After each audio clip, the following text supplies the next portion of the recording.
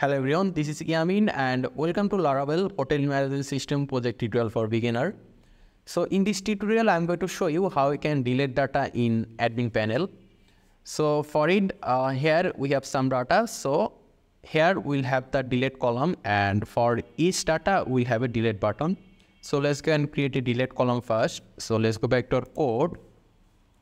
And here you can see view room.blade.php. From here, basically we are getting this view.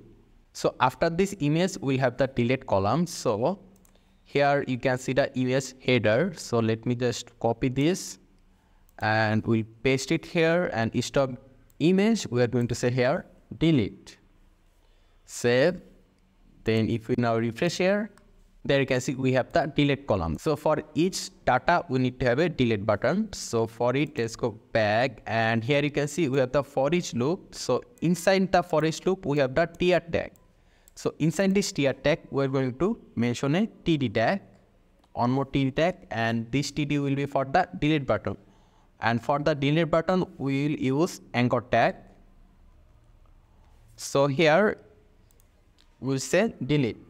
And for this anchor tag, we're going to mention a class, and the class name will be btn.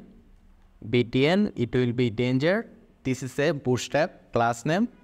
So right now, let's save it and let's just refresh here. And there you can see we have the delete button. But if we click on delete, nothing will happen. It will just keep us on the same page. So we need to give a route name for this delete button. So let's go back, and here you can see href. So inside this href, we'll give to second bracket, and then we're going to say URL to first bracket to single quotation. And we're going to say, let's say room underscore delete. And after this, we need to mention for which column we want to delete the data. So for each column, for each row, we have a specific ID. So for this, we have an ID. Also for this, we have an ID. And in order to delete any data, we need to use ID, because ID is always unique. And let me just show you. Here you can see we have 2 ID, 2 and 3. So we need to get that ID in this delete button. So for it, what we need to do is that after this URL room underscore delete, we need to give a comma here. Using this $data variable, we are showing all the data. So we can just do the same thing for getting the ID. So we'll say here $data ID. It means whenever we click on this delete button, it will call this URL with the specific ID. So let me just show you. If I now just save this, and if I now refresh over here, and if I click on this delete button, here you can see if I now click on this delete button, here you can see in the URL, we are seeing the room underscore delete with the ID, which is 2. And if I now click on this delete button, it will show us a different ID. Here you can see room underscore delete, and the ID this time is 3.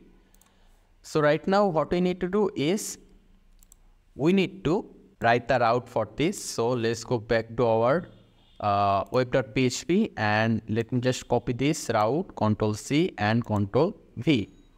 So the route will be get, and instead of view underscore room, we need to say here room underscore delete. Ctrl+C and we'll paste it here. And we need to do one more thing, and that is we are also sending the ID from here. So we need to cache that ID. So we need to give a slash here, and we need to give to second bracket, and inside it we need to say ID. After this, we also need to give a function name. Let's say function name will be room underscore delete. Let's save it. Let's go to our admin controller and create this function. We'll go to our admin controller, and we're going to say here public function room underscore delete to first bracket and then to second bracket. And as you can see, then we are sending the ID from here to the admin controller as well. So we need to cache that ID. So we'll say here $ID. So this will cache the ID. So after it, we'll declare a variable. We'll say here $data equal to, we'll mention our table model name, which is room, then to single quotation, and we already mentioned the room model name at the top over here.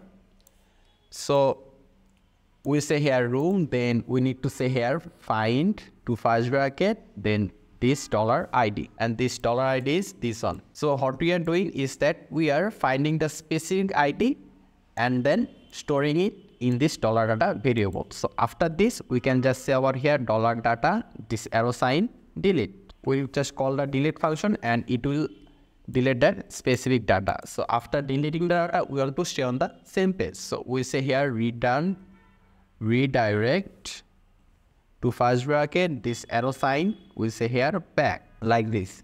So let's just save it, and right now let's go back to our browser. Let's refresh here. And for example, let's say we want to delete this. So here we have the delete button right now, but before we delete the data, let me just explain.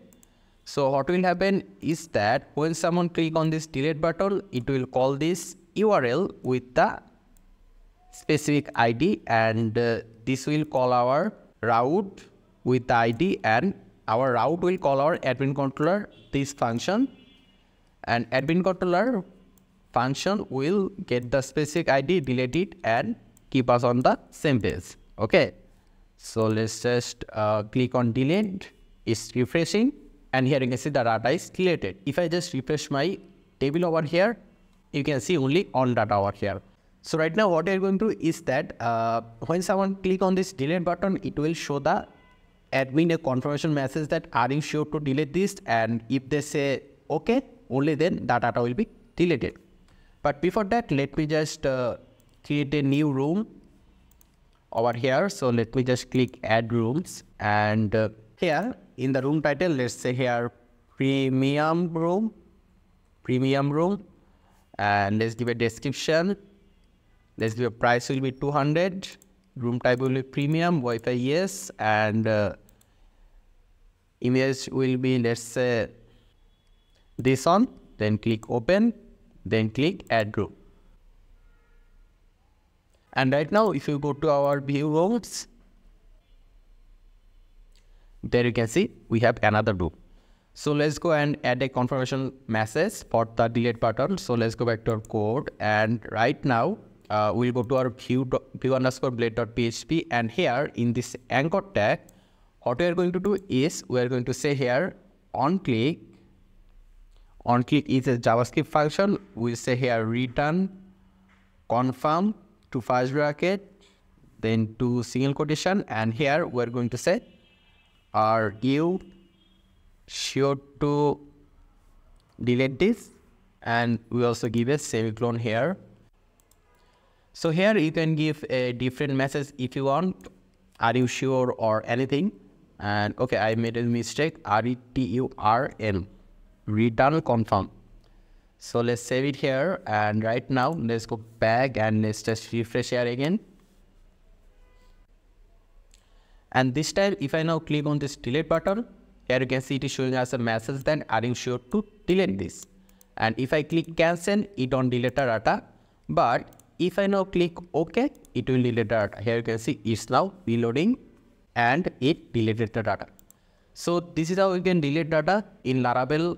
So I hope this tutorial was useful to you. If you have any question or problem, let me know in the comment section. Make sure to subscribe, and really appreciate that, and I hope to see you in the future tutorials.